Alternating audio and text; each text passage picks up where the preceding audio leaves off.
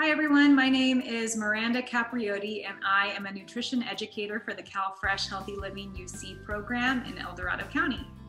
Today we're going to be talking about push-ups. Push-ups are one of my favorite exercises because it really is a full body workout. They work everything from our chest, our shoulders, our triceps, biceps, our core, even our legs get exercised when we're doing a push-up.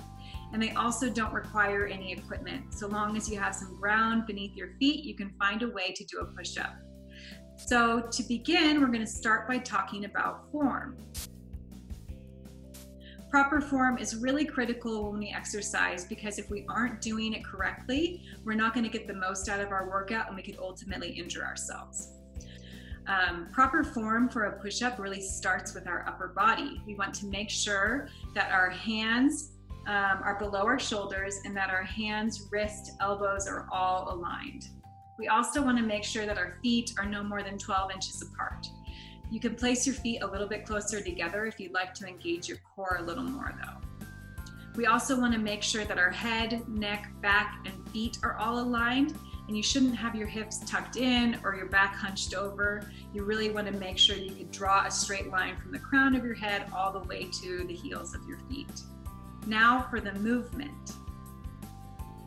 When you lower yourself for a push-up, you can either have your arms bend out to the side, sort of like this, which makes your body in a T formation, or you can have them tucked into your sides.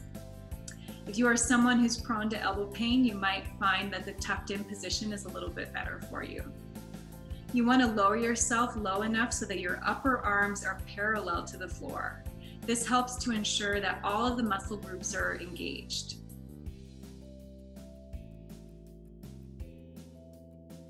So if you're not quite ready to do a traditional push-up, there are also a few other modifications that you can try. The first is placing your knees on the ground instead of your feet. And the second is to do push-ups at an incline. So you could use a sturdy desk, the wall, a heavy box, or some yoga blocks, whatever you have on hand. Now what I'm going to do is I'm going to demonstrate the traditional push-up for you, and I'm also going to do it with a few of the modifications that I mentioned so you can see what all of this looks like in action.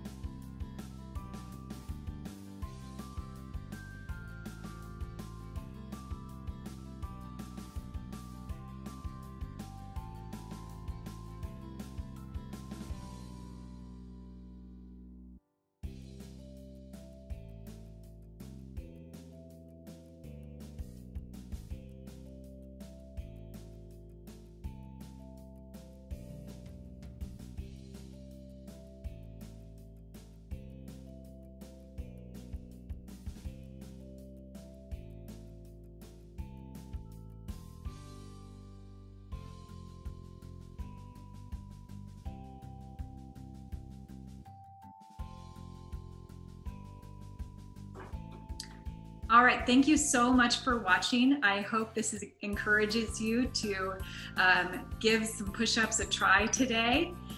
What I recommend is to start small. If you're new to push-ups, give yourself a goal of doing maybe 10 a day. If you're able to do more than that, go for it. Try that for a week and see if you are able to notice a difference in how much stronger you've gotten in just that short amount of time. Take care and happy exercising.